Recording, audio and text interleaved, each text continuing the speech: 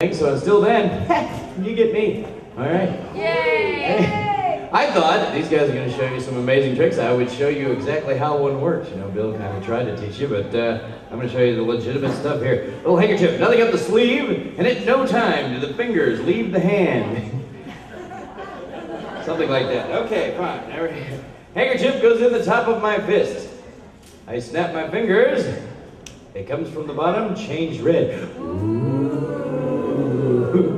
Stick in more yellow, pull out. More red. Ooh, the suspense builds, huh? More yellow, more red. More yellow, more red. Hey.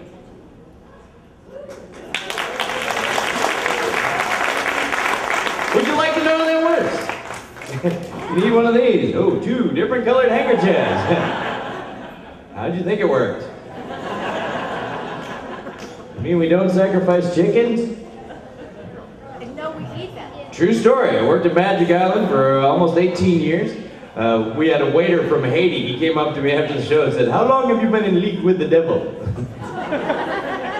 Dude, it's just a trick. That's why I decided to show you how this thing is done. First, you start off with one handkerchief stuffed down inside your fist from the very beginning. Nobody knows you have a handkerchief in your hand. This gives you the element of surprise. Don't let any corners stick out.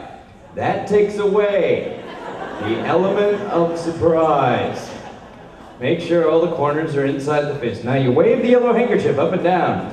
That's so they look over here at the yellow handkerchief and they don't look at the fist. This is called misdirection. Magicians do this to distract your attention. Don't fall for it. Yeah, we'll use it later. You'll fall for it. Doesn't matter. Never open the fist. If you open the fist, they'll see the other handkerchief, and that would blow the whole thing. I mean, you can, but don't. Leave it closed. I feel misdirected.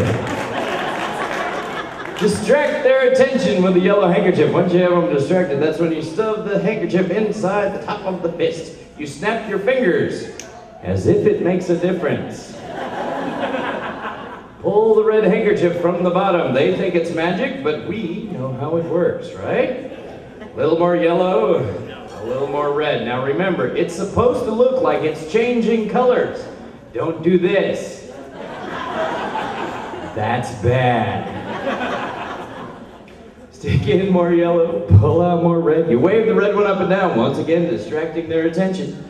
You say, ta-da, that's the end of the trick. Of course, you're stuck with this one over here.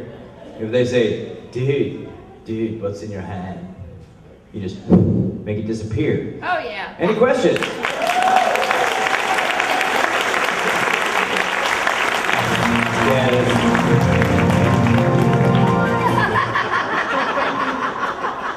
Okay, you laughed. I'm like not the only one that heard that, right? Because sometimes I'm the only one that hears the voices.